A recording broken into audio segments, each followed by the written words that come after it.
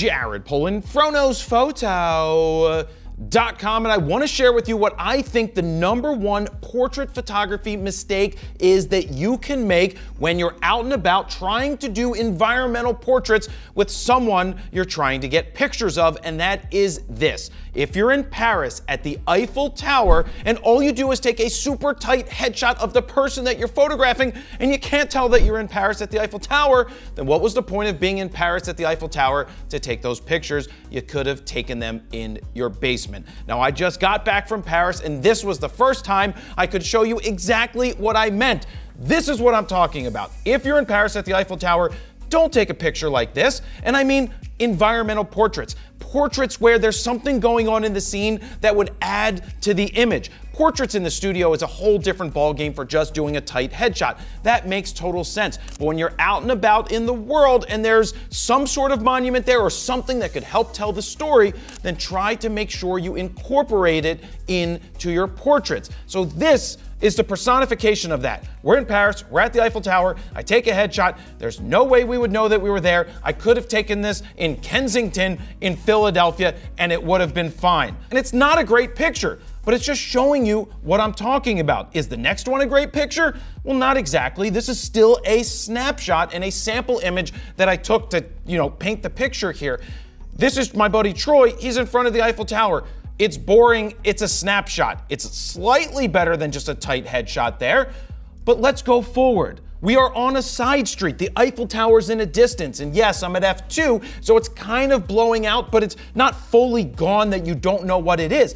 I like this angle. It's a pretty good one. I went even wider, put the camera down low to get the Eiffel Tower in the background to show we've got Troy drinking coffee, and it's a portrait. It's an environmental portrait in the environment, and you could still tell that we're in Paris.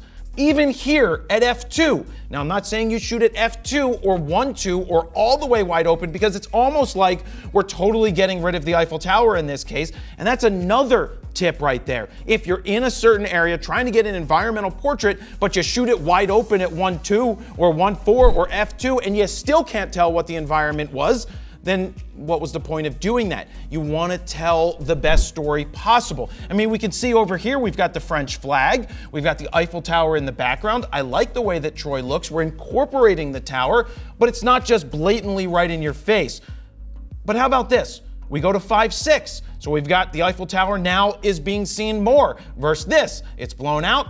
Boom, and when I say blown out, I mean like totally dissipating with the bokeh. And I couldn't tell you whether I like the color or black and white. I go back and forth here because I like the color of the flag there, and I like his skin tone. But the black and white also looks good. But here's some other examples. Right near the base of the Eiffel Tower, I was like, Troy, stand right here. This looks fantastic. And that's why I had him here, got down on a low angle, have the Eiffel Tower in there. We're still at f2, and it looks great. Now that's what I'm talking about. If you're in Paris at the Eiffel Tower and you can't tell that you're in Paris at the Eiffel Tower because you took a super tight headshot, it just doesn't make any sense. Now, before I wrap up this video, I want to show you FroPak 3 in action using 14 of the presets from FroPak 3 on this image right here, starting with Zoolander, followed by Winnebago, Walter White, Prestige Worldwide, November Rain, Mount Airy, Mentos, MDMA, King Contrast, Eckert, Capone, Canadian Tuxedo, Almost Famous, Fifth Element, and my all-time favorite, which still works here, Skittles. So look, if you want to speed up your raw workflow or give yourself a great starting point, we created 15 custom Lightroom presets that you can check out right now at FroKnowsPhoto.com/FroPak3.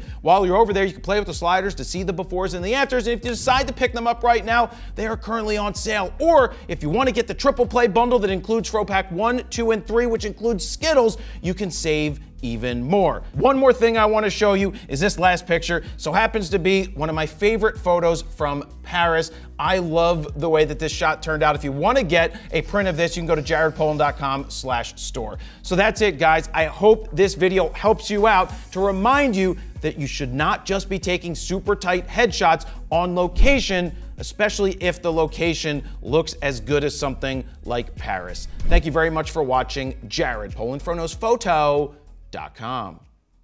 See ya.